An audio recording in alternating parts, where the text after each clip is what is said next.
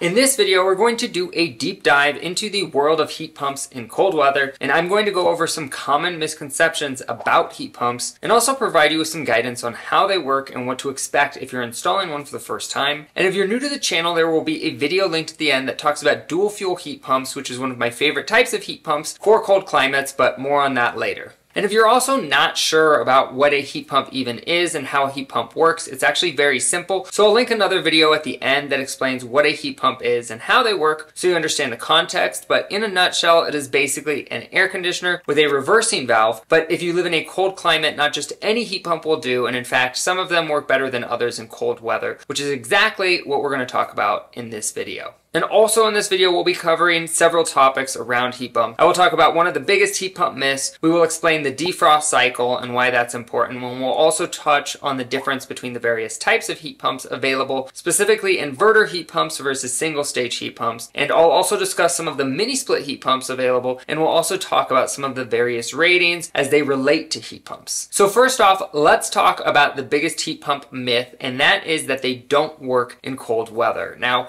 every time I put out a video and talk about heat pumps and how they work great in cold weather, I always have at least one or two Eskimos troll me in the comments saying something along the lines of it's negative 25 degrees Fahrenheit or negative 30 Celsius in my climate and heat pumps just don't work here. So if you happen to be friends with Santa Claus, that may be the case. Heat pumps might not work for you, but I'm going to talk about the best cold climate heat pumps, dual fuel systems, and what they are designed to do. And that video will be linked at the end. That talks about dual fuel systems because these are awesome systems for people that live in marginal climates or extremely cold climates like that where a regular heat pump might not work that well. So there's a few heat pumps that we install on a regular basis and they are rated to perform down to negative 10 Fahrenheit. And you might be thinking, what happens if it gets colder than that? Well, the short answer is that you will always have a backup heat option unless you live in an area with a moderate climate like Phoenix, Arizona, or Dallas, Texas, for example, because with the exception of the recent freeze that happened in Texas the past couple years, it's extremely rare that you're going to get freezing temperatures in these climates. For example, if your heat pump has no backup heat in Arizona and the low temperatures on the forecast are 45 degrees, chances are you'll probably be alright overnight until the HVAC guy shows up in the morning. But in a very cold region like Minnesota or Montana,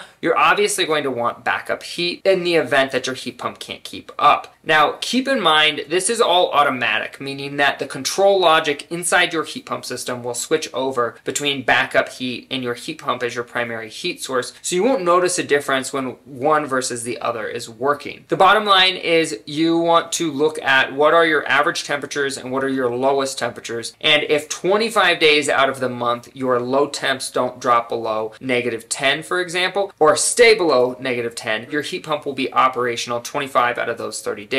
And on those other days, the backup heat will only be on for a few hours during those super low temps. Now, I go over this in a separate video, but the bottom line is that modern heat pumps work well in most cold climates. And if a contractor happens to tell you otherwise, they just might not be as familiar with the newer heat pump technology because some heat pumps actually don't work well in cold weather. For example, most single stage 14 SEER or 16 SEER heat pumps are only rated down to 25 or 30 degrees Fahrenheit. So if that is all your contractor is used to working on, then they're not going to know about the higher end technology that is out there. Now let's talk about some of the ratings to consider when choosing a heat pump. The two ratings that hold the most weight are HSPF, which stands for Heating Seasonal Performance Factor, and SEER, which stands for Seasonal Energy Efficiency Ratio. Now essentially, the higher the rating, the more efficient the system is the short explanation. However, the fact is that that is not 100% true, and some systems may have lower HSPF or SEER ratings but actually be more efficient. So there's a few more ratings in specifications that you're going to want to look at, not just the SEER and HSPF. And in case you're wondering why the rating system is set up that way, it's because unfortunately it doesn't take into account the type of system and it uses very basic math. This is especially true for EER ratings or EAR ratings, which is your energy efficiency ratio. But again, I'm not going to go into that video because I already explained that in another video on this channel, so I'll make sure to link that at the end as well for you because I want to make sure I'm staying on point and talking about heat pumps and how to choose the best one specifically. But the bottom line is these are indicators of a system's heating output per watt of power consumed. But for cold climate heat pumps, the most important thing to look at is going to be its low ambient temperature ratings and performance indicators. So I'll go through those now. The number that is the most important to me when choosing a heat pump for a cold climate is the low ambient rating. Now, I want to know at what temperature the heat pump still has 100% capacity, and I also want to know at what temperature the heat pump essentially shuts down and switches over to backup heat. For example, on the Daikin product line, the new enhanced Daikin Fit heat pump, which is out as of September of 2023, allows for low ambient heating down to -10 Fahrenheit. The next thing to look at is the COP, or coefficient of performance, and what the low ambient performance numbers are. Now, this can help you gauge whether or not your system is going to keep up the majority of the time, because the most important thing is not that your heat pump is running 24/7. The fact of the matter is that you will still experience a savings even if your heat pump is only on 50% of the time, for example, but this is only true if you have a low ambient heat pump that is more efficient to run than a furnace. Now, in the past 2 years, this has become especially true in most regions because natural gas prices have recently skyrocketed, but the bottom line is make sure you have a contractor that knows what they're talking about. This also changes from year to year with natural gas prices, but this is another reason that I love dual fuel setups, because you can actually run whatever is most efficient or cheapest to run in a given year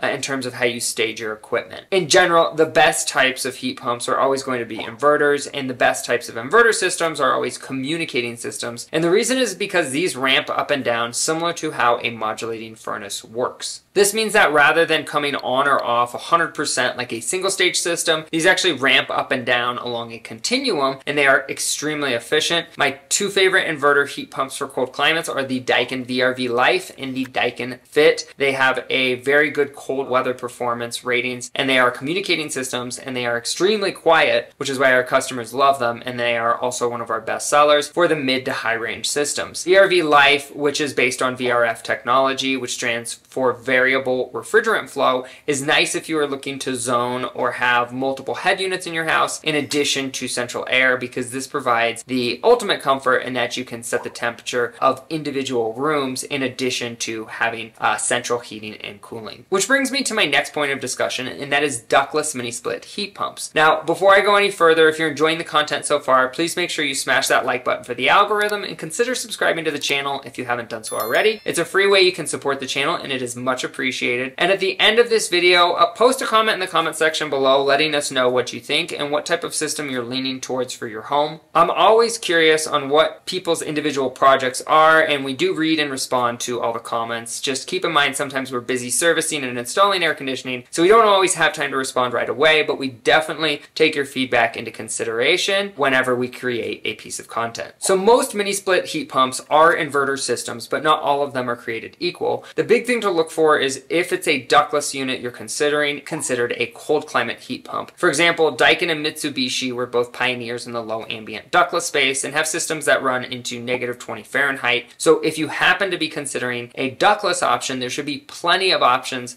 available for you to choose from, especially if you're just looking to put a condenser and a head unit on a wall in a cabin, for example. Low ambient ductless mini splits can be an excellent cost-effective option for this type of use case. Again, just make sure you have someone that knows what they're doing when it comes to choosing equipment, so you get a system that is going to heat and cool your space effectively. And this is also true for the installation considerations, because you want to make sure the contractor that you choose is familiar with the necessity for certain systems to have a heat pump stand for the defrost cycle. Now, most side discharge heat pumps will require a heat pump stand or a wall mount unit so that they can drop their ice during the defrost cycle. And in case you're wondering what a defrost cycle is, I will explain that now. Now, the video that's at the end of this explains how heat pumps work and what the purpose of a reversing valve is, and it will go into that more in depth, but the bottom line is that a defrost cycle is something that happens in every heat pump cycle because the condenser outside is going to get covered with frost and ice while it is running,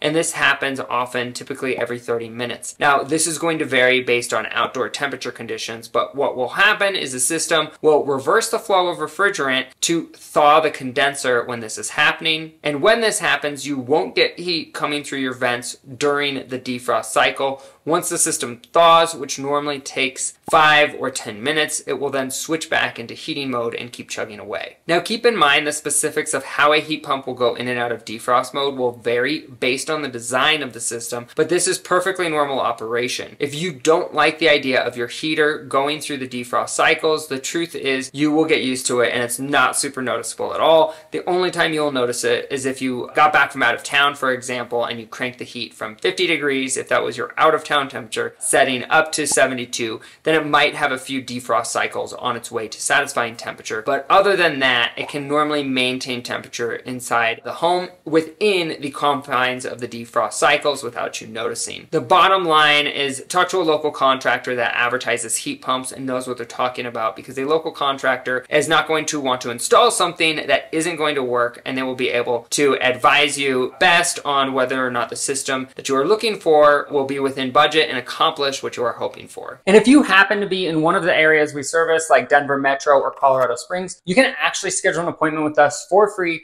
We come out for free for all first-time customers, whether that's for a service call or annual maintenance, or if you're just looking for an estimate for system replacement. And there's a link actually in the description below where you can schedule online at your convenience, as well as an up-to-date list of the cities and states that we service, so you can stay up to date when we start servicing your metro. So hopefully you found this content helpful, and if you did, please make sure you smash that like button for the algorithm. And again, if you haven't already, please consider posting a comment in the comment section below, letting us know what project you are currently working on and what brings you to the channel. I've also had channel subscribers point out technology sometimes that I hadn't heard of before, and as a result, we've added new product lines because we're always looking to add more products that provide unique solutions for our customers. So we do read the comments and really appreciate you taking the time to do that. And as promised earlier, there's a few videos popping up on the screen right now, so make sure you check those out if you haven't done so already, and we will catch you on the next episode.